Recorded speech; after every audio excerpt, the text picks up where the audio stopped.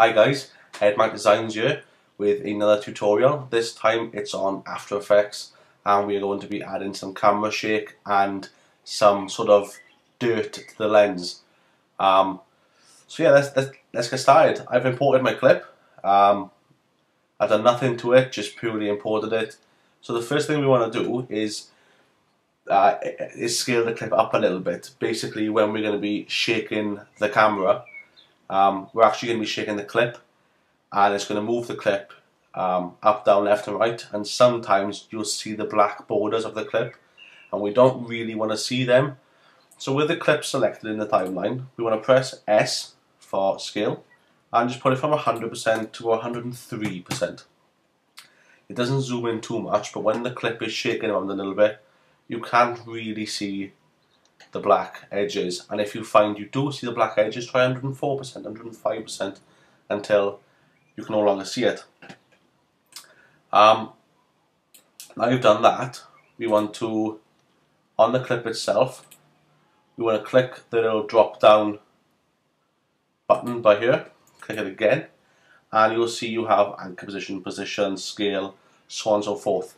Now for position, if we alt click the little stopwatch, we can now type in our own script. Now the script for camera shake and After Effects is called Wiggler. So first thing we want to type in is wiggle. After you've typed in wiggle, you now type in what you want it to actually wiggle by. So you need an open parentheses, and let's go for 5, then comma, then we'll go for 10. Then close parentheses.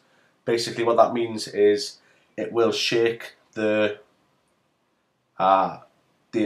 clip 5 times for every 10 pixels.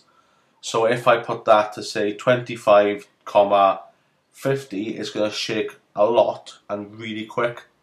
So we want to start quite slow.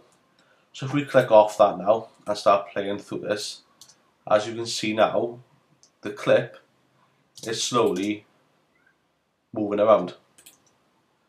I don't have any black edges, but if I do put this higher, to say let's just try 20 for example, and we play now, you see now that it's moving more pixels, isn't it? It's now moving 20 pixels.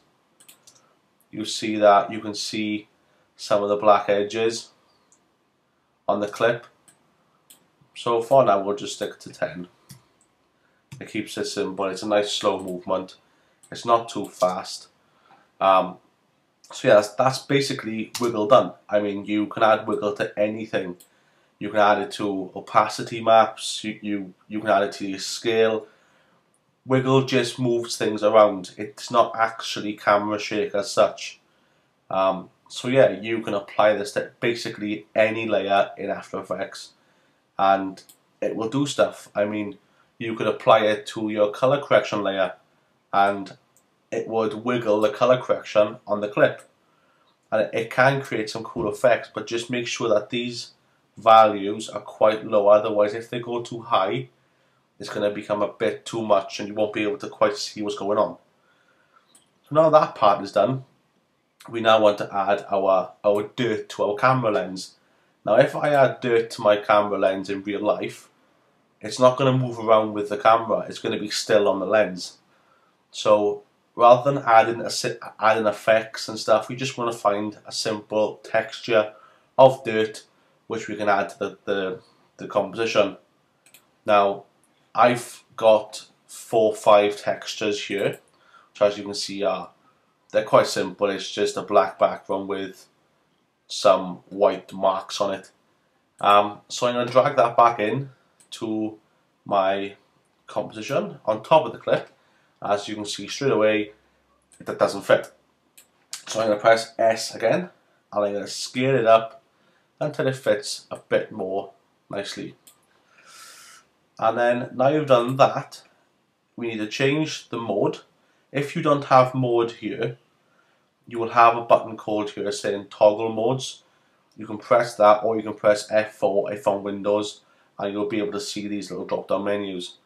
These little drop down menus allow us to basically change the blending mode. So like in Photoshop, you can have things to lighten and add, subtract. You can do the same in After Effects. So if we try something like lighten, you'll now see that there's no black, but I have these awful white smudges all over my screen, which is kind of the effect we're going for. It's a little bit too much. So I'm going to click on the texture, press T for opacity, and we're going to bring the opacity down a little bit until it's visible but it's not in your face. So let's just try 25%, oh not 100, 25, and now you can still see it clearly, but it's not too visible. You can still see the clip nicely behind it. If I just render a couple of seconds of the clip, as you can see it still plays nicely, but you do have this dirt. Sometimes you don't want it all over the screen, so what we could do is we could grab the pen tool up here and we could just draw a very basic grid with the pen tool around our texture, which creates a mask. Now the mask is very sharp. If you look up in this corner, you can see it's very sharp. So we have dirt and we don't have dirt. That's not really what would happen. So with the mask selected, if we come to the drop down masks and drop down mask 1, you'll see we have mask path, mask feather, opacity and expansion. So on mask feather, if we just bring up the pixels a little bit, not too much but a little bit, try 40 pixels, something like that. I know 40 pixels may seem quite a high number, but considering I'm working with a 720p clip, that's 1280 by 720. 44 is not actually that much. If we zoom in now, you'll see we have a nice soft feathering of our dirt. So now what you could do, you could create your new composition, new adjustment layer, bring that below your texture, and you could add your color correction.